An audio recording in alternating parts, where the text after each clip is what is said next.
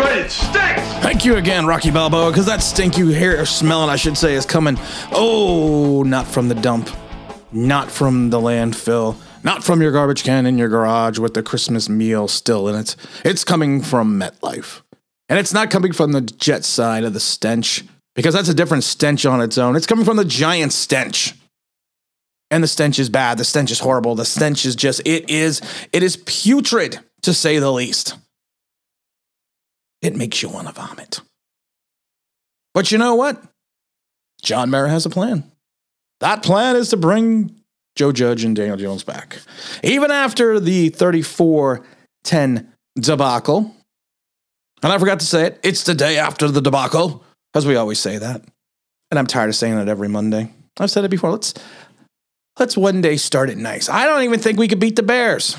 That's how bad I think this team has regressed. That's how horrible this team has gotten. People will sit there and go, well, it was 3-3 at halftime. The defense played well. No, the defense did not play well.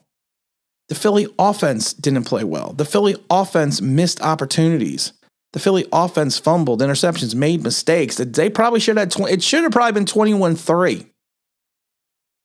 If not more than that, if Slay doesn't drop that interception that was thrown right to him. So you can take a look at the first half as a moral victory. That was a moral victory. I know there was moral victories in football. I thought there was winners and losers, and we're losers. Philadelphia, who I predicted wouldn't win more than 4 games, has won 8. The Giants, who I predicted would win 6 to 7 games, has won 4. And we're probably going to be stuck at that total. And then you get the news that Joe Judge is going to come back and he's going to help mold and cultivate the internal staff. All right, so because all the coaches that he hired that have failed and failed this team and failed this organization and failed the player development, that worked out really well. So we're going to have year 3 of a dumpster fire.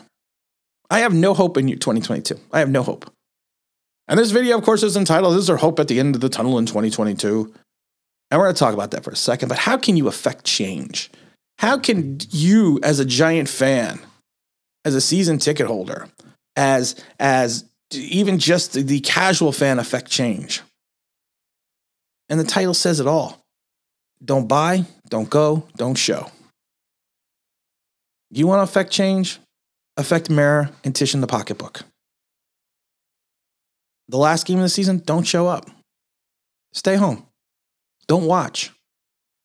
Don't buy that jersey. Don't buy that hat. Just don't. You think about it, don't do it. Take your kids to the zoo. That's fun to do in the winter. It really is, actually. I'm not being facetious, especially if you've ever been to Philadelphia Zoo in the winter sometimes. Sometimes they're open. Go to the mall. Go just take a walk with your family. Just don't watch. Turn the TV off. Don't buy that jersey. Don't buy that hat. Don't buy that sweatshirt. Don't show up. Make a statement to Mara that this is not acceptable. Hit him where it hurts. Hit him in the pocketbook.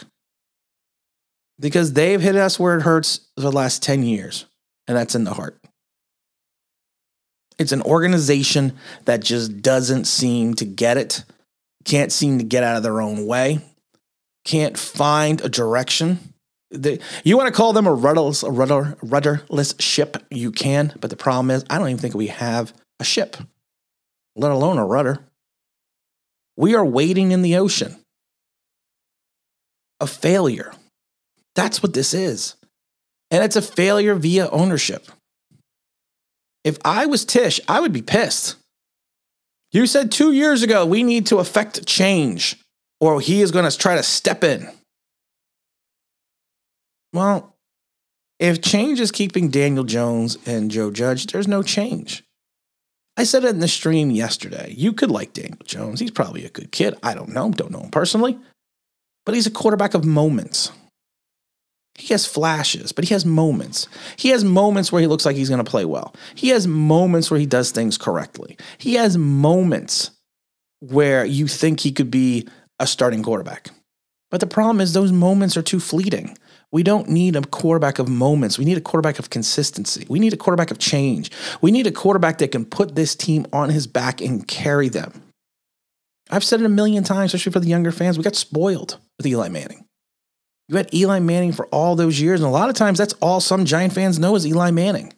So they think every quarterback we draft is going to be Eli Manning. It doesn't work that way. Sometimes you fail. Sometimes you swing and a miss. That's a swing and a miss. Sometimes you have to go through the quarterback desert before you find your Messiah, Malik Willis.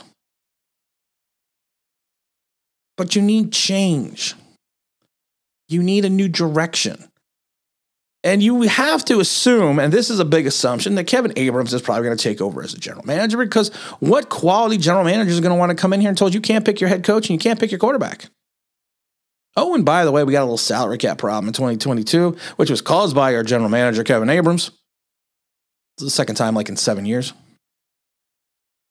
And yeah, you got 2 high draft choices, but now one has fallen underneath 10. There's already dropped to 8 because of the Bears win. That'll drop even lower when the Bears beat us. At least our other one's going on. At least I love it because even the New York Post, well, at least the Giants are catching the Jets when it comes to the higher draft choice. Wow, that's not really something to hang your head on. That's really not something to say. Well, that's awesome. I said it before. My wife said it best during the game. The announcer said it on the game too. The Giants quit.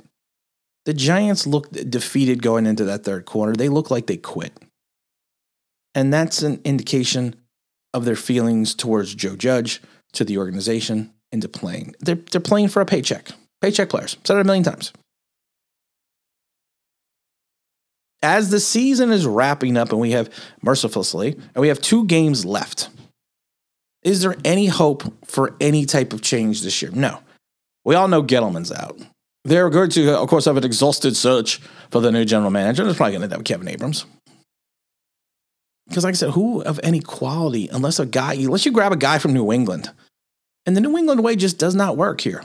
The New England way works best when you have a guy named Belichick. So it really should be more the Belichick way. But there's nothing to expect. There's nothing to play for. You have your $72 million receiver who can't catch a touchdown. You got the king of the almost sacks that has 5.5 sacks again. Who disappears quite extensively during games. I believe one subscriber said it looks like sometimes he's playing patty cake, which it does. Not wrong. I think myself and a bunch of other people, I know it was me, I said don't give him more than $11 million. And then let him walk. Because he's going to wreck the cap in 2022. Oh, well, geez, what could possibly happen there? Same with Adoree Jackson, same with Kenny. Same with Kyle Rudolph. I love when Kyle had that big play, the 60-yard run. People are like, look at that 60-yard run. That's what more we need to do. No, he can't do that because he can't get open. He's washed up.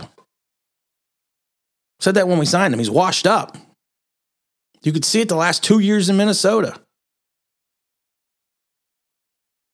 You have a nice combination with Ojulari and Roche. You have a nice little combination there. I think you can build upon. Adoree Jackson, James Bradbury looks like he's losing a step. Logan Ryan looks like he more than lost a step. And like I said, if you look at this defensive effort in the first half and go, well, they held him to 3 points. No. Philadelphia held himself to 3 points. They shot themselves in the foot. They made their own mistakes. Jalen didn't look... You could almost look like they had the fatigue from playing on Tuesday. But 2022... what can we say? What can we do? What can we expect? I expect another train wreck. I expect another 4-win season.